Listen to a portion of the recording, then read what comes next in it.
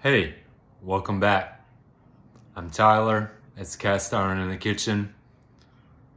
We're gonna be doing Hushpuppies tonight.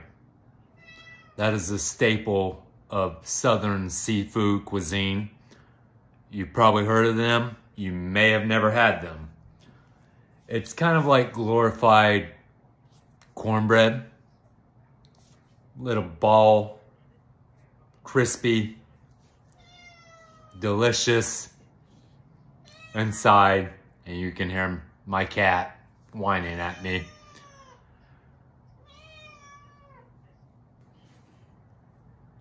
Like I was saying, a staple of Southern seafood and barbecue, and it's so good.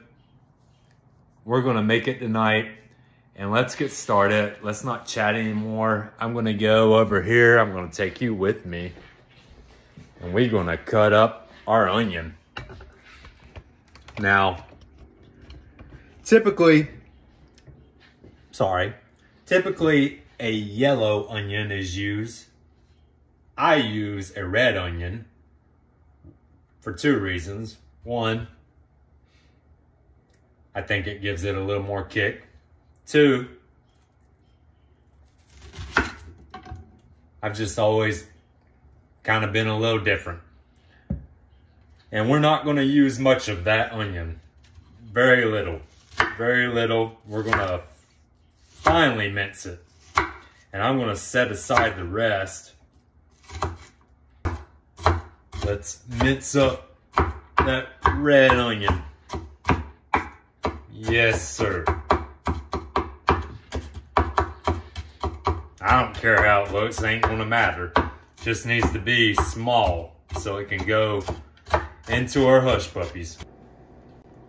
We've got our red onion minced. We've got 1 cup all-purpose flour, 1 cup cornmeal. We got our sugar, our salt, our baking powder, baking soda. I'm gonna do a little something here. I'm gonna add some Cajun seasoning. I like Tony Chachere. Sorry. Goofy little guy. He was an actual chef. It's kind of hard to believe, but it tastes great. I'm gonna add a tablespoon of this.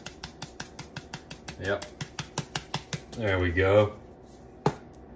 And I'm going to add some garlic salt. I'm going to do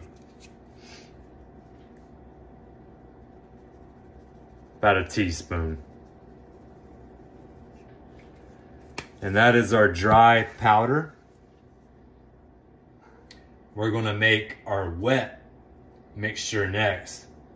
And we're going to combine them with the onion and deep fry it.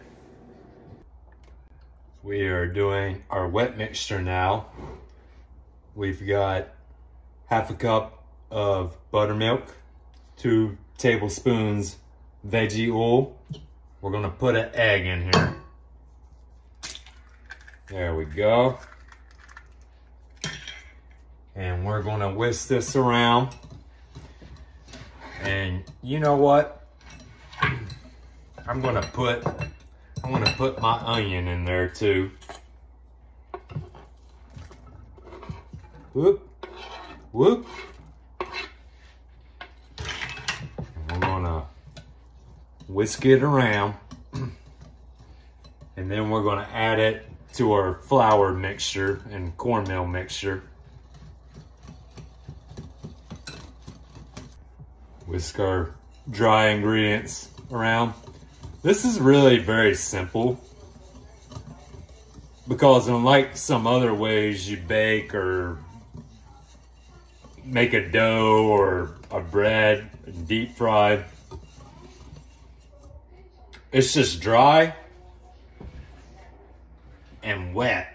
You just gotta add the onion to the wet and then you combine it, and we'll make our balls for our Hushpuppies.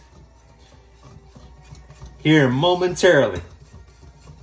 By now, you may have noticed there's something a little different about me from what you've seen in my previous videos.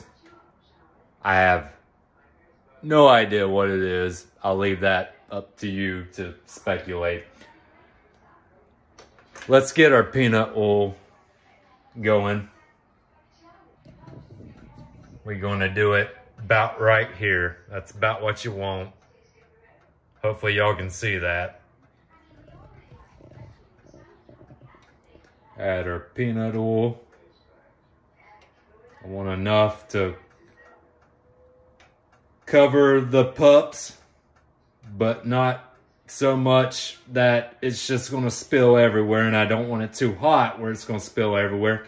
And you end up using basically a 24 fluid ounce bottle of peanut oil. And we're gonna bring that up to the heat that we just talked about.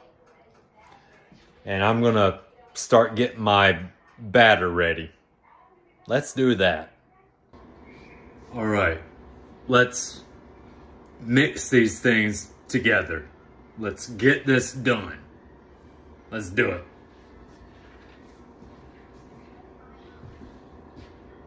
A wet mixture or dry mixture?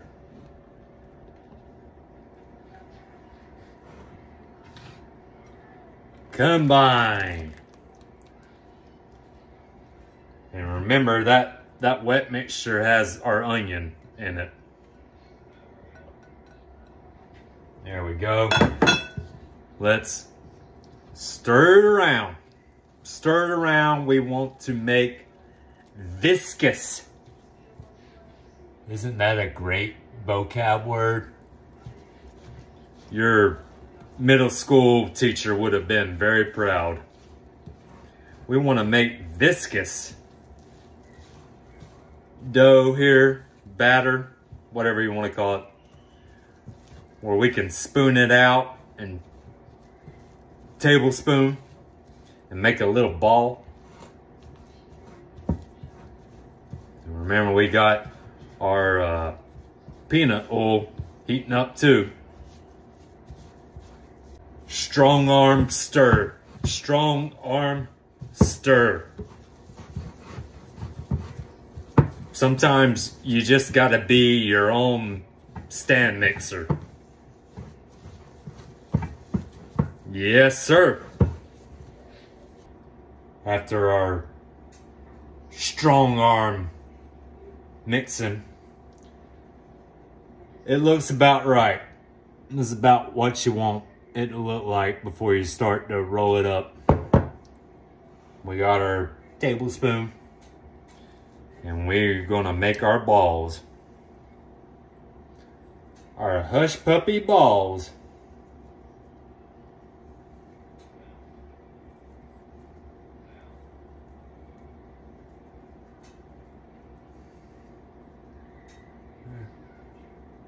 Look at that. Isn't that amazing? Put it into our Dixie plates, which you know I love. They're so convenient. We'll keep doing this. And I promise you, the finale going to be something truly remarkable. We've got our hush pups ready to go. And we're gonna start deep frying. Oh, you're a little crooked. There you are. We got our peanut oil heated up. You know it's hot enough when you reach and you can't keep your hands on. Almost burnt myself there. We're ready to go. And we're going to add a few at a time. You don't want to do all of them right away. And be careful.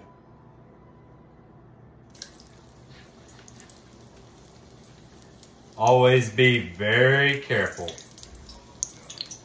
with the deep fry. It has been many a poor boy's misfortune There we go. And we'll preserve the remainder for the next fry, in the next round. We're gonna let this go for a few minutes and we'll flip them with our tongs. You may be wondering why I have a piece of cement on my counter, my kitchen counter. It was a nice day in Santa Rosa. Kind of sounds like the start of a Hitchcock film. And I went out, and as I was walking back to my vehicle from the place I was patronizing, I noticed it under a park bench. And I said to myself, you know what? There's probably not anything good that can come of this just sitting around. So I did my civic duty and I took it with me.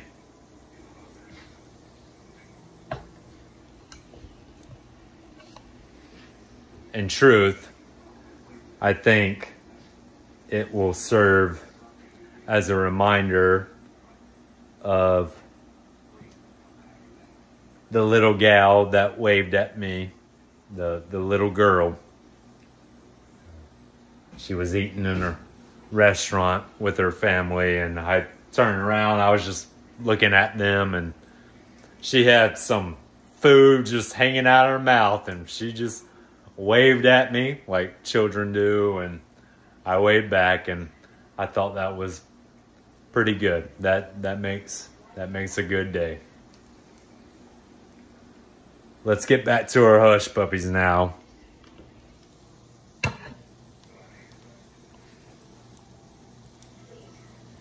It's not a science, it's a craft. Yeah, not quite ready to turn, not quite ready. We've been going probably, I don't know, while I was talking, maybe about 2-3 minutes.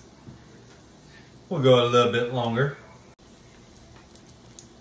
Okay, so we're ready to flip. Our smaller ones cooking faster, obviously. There we go. There we go.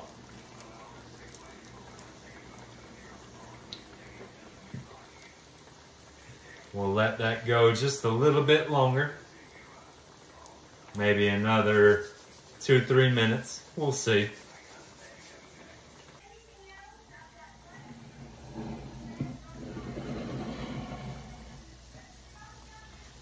There we are.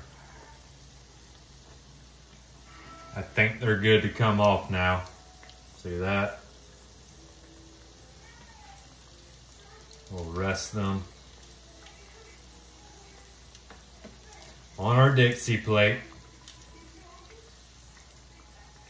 You know, I think I'm gonna toss this one just a tad bit more. Yeah, that one's good. This big boy, I'm gonna turn it on its side, let it get a little more.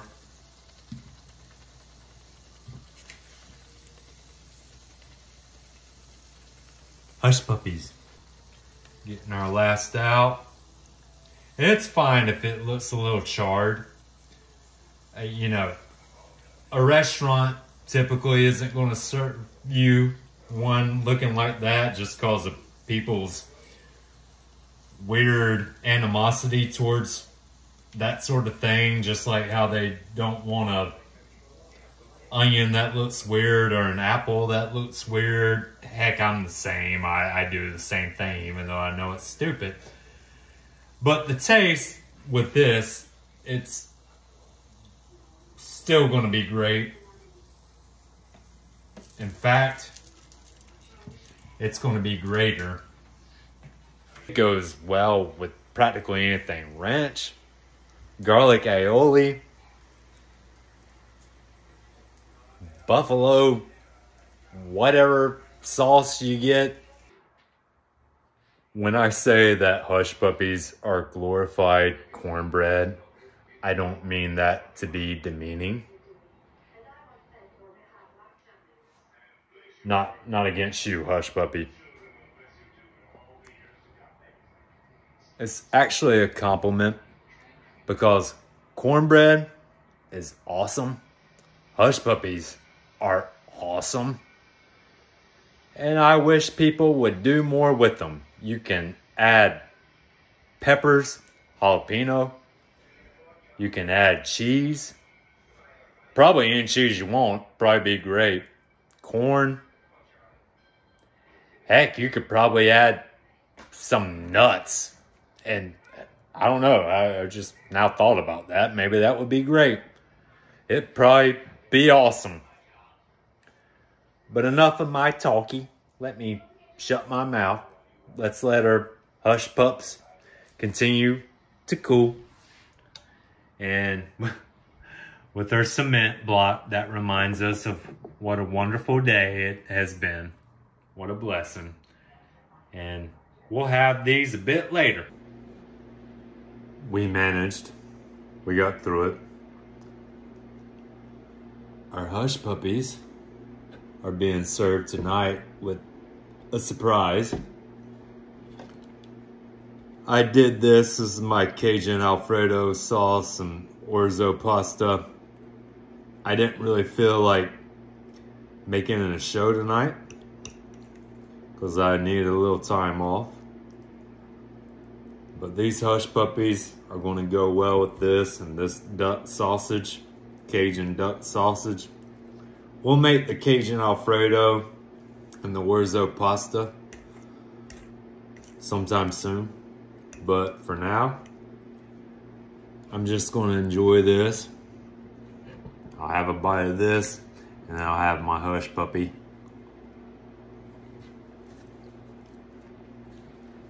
Justin Wilson for the win, for sure. Hushpuppy.